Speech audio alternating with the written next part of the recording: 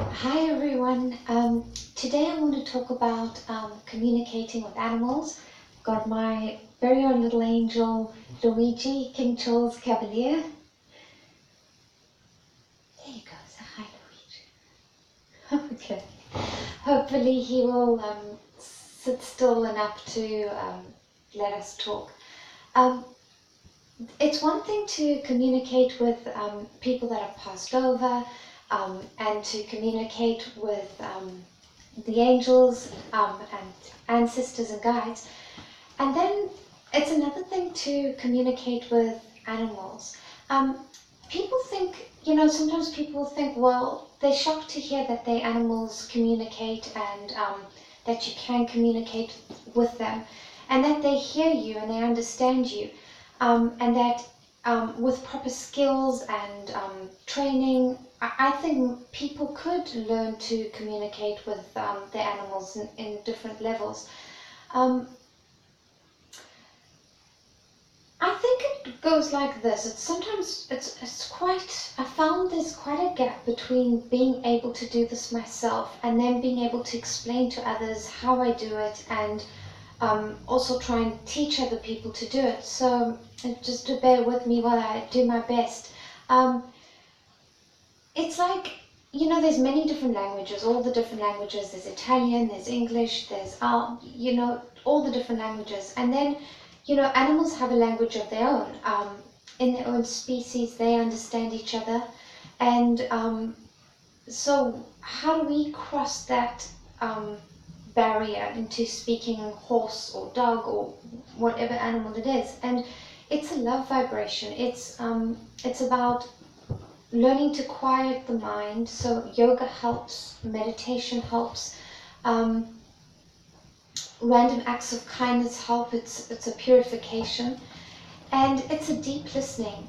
So how I experience it is, my favorite animal to work with is horses. I find that they're so strong and they're so still and they're so soulful that the communication is really easy. It's free flowing, and I don't feel like I need to listen too hard um, or struggle to understand. I mean, even just the eyes of a horse will give a lot of the communication away in terms of, when it's like with people, when the light has gone out inside of them and they've had bad experiences, horses express that like us through their eyes. It's almost like a glaze, no one's home.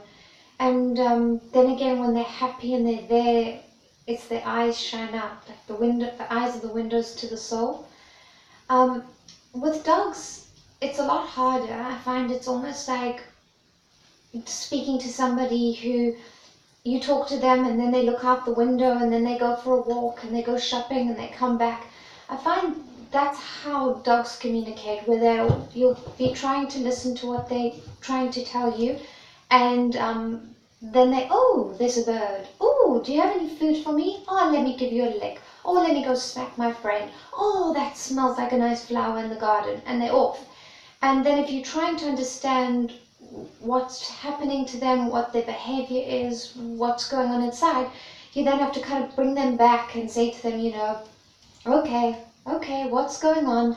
And really try and catch their attention. He's biting me at the moment, so I'm talking through the pain. he's a real sweetie. Try to give him a shoe or something to bite onto. Um, so dogs get very distracted, and I find them quite hard to communicate with. But eventually, if you have the patience and you sit through it and you keep bringing them back and maybe a little bit of a treat to entice them, it works. So there's many different. I mean, I've worked with quite a few different animals and dogs. Communicating with animals, I wouldn't say is my specialty or anything. It's just something that I've been able to do, and it's more something that I love to do, and if somebody needs my help, then I'll help them with it. But like I said, horses are my preference. In terms of you at home, maybe wanting to communicate with your animals and learn how to hear them more, I'd recommend waking up in the morning and just taking a couple of deep breaths, breathing in, breathing out, and asking your angels and your guides to be able to help you to communicate and to understand your pet. And just, some people say they don't have time, so whatever time you have, just give it that, whether it's 2 minutes or 5 minutes, or you have more time, like half an hour, or you can build up to it. But I would say that it's about learning to kind of take some quiet time where the dust can settle and the mind becomes calmer. Because being able to communicate with angels or ancestors or animals, it's pretty similar in that the mind has to be quiet. You can't be thinking about what you're going to cook for dinner, or how somebody really stabbed you in the back, or all the many things that all of us worry about.